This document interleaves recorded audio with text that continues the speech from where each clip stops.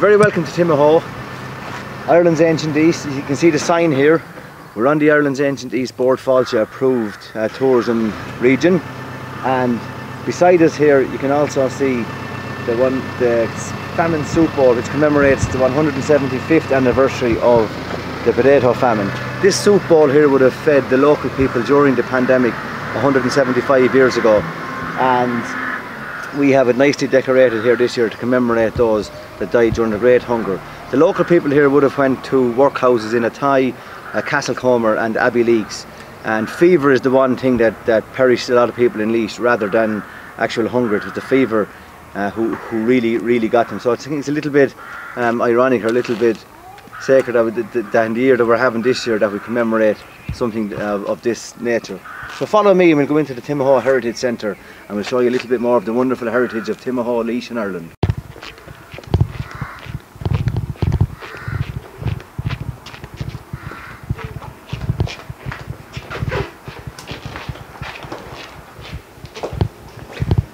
You're very welcome inside the Timahoe Heritage Centre, opened in 2014.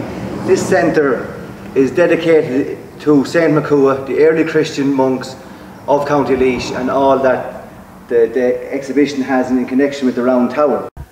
So follow me and we'll find some more information on St. Makua, the legend of St. Makua and the practices of these early Irish Christian monks. So St. Makua was a layman. He was non-religious. He was inspired by St. Patrick. He came from Achronry in County Sligo, a big diocese, and he made his way to Timahoe in the early part of the 6th century. Inspired by St. Patrick, he set up a little monastery here with a view of spreading the word of Christianity. He brought with him 3 pets, his rooster, his fly and his mouse. And the rooster would wake him in the morning to read his matins, and the fly would hop gracefully along the page and mark the spot. And if at such time he ever fell asleep, the mouse would come forth and nip him on the ear. But that's a legend that's about 1500 years old, so who am I to contradict it? St. Makua's Christian settlement thrived here up until the 16th century. In the 11th century, these Augustinian canon regular monks came from Europe, came from the continent, and these Augustinian canon regulars changed the whole face of the monastery here in Timahoe as we presently know it. They built a wonderful round tower, the round tower that's considered by most experts as to be the finest in Ireland. The round tower with its hiberno romanesque style carving in the doors, intricate style of carving which is unique to this area.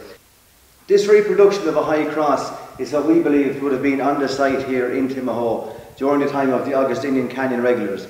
These high crosses were an important tool for the monks to showcase and educate the lay people of the ways of the Christian religion. They would take little carvings on the shaft of the cross to explain biblical scenes. This audiovisual presentation is 7 minutes long and it showcases everything good about that period of Irish history. Laois, like every other county, has an abundance of stories dedicated to the old monks, from St. Fintan in Clonina to St. Makua here in Timahoe, or to St. Coleman in Oakvale. Again, as a part of the Ireland's Ancient East heritage, we're glad to have this on display here in 7 different languages for all our visitors to come and see. Here we have a small sample of herbs and certain flowers that the monks would have used for medicinal reasons down through the centuries. One that stands to mind is the marigold, which is good for your skin, and other one would be wild garlic, which is also used for feeding purposes. It's edible. The monks were far ahead of time, when we now look back and research it. They were far ahead of everybody. They were very in touch with nature, and we owe a lot to the monks, these early Irish Christian monks. In the backdrop here you can see the wonderful round tower of Timahoe, standing at 96 feet tall, 57 feet in circumference, with its very ornate hiberno romanesque style doorway, as I said. This is a wonderful piece of art commissioned by the local national school in 2005 to commemorate the 3 pets of St. Makua, the rooster, the fly and the mouse. The piece of work itself was designed and sculpted by Michael Burke from Ballyfin, and the stone was kindly donated by local stone company McKeown Stone in Stradbally. In one of the annals, it is recorded that St. Makua wrote to St. Columcille in Iona, and he wrote that he was distraught once his 3 pets had passed away. And St. Columcille wrote back to him and he said, "Marvel not, my friend, sure misfortune always awaits the wealth."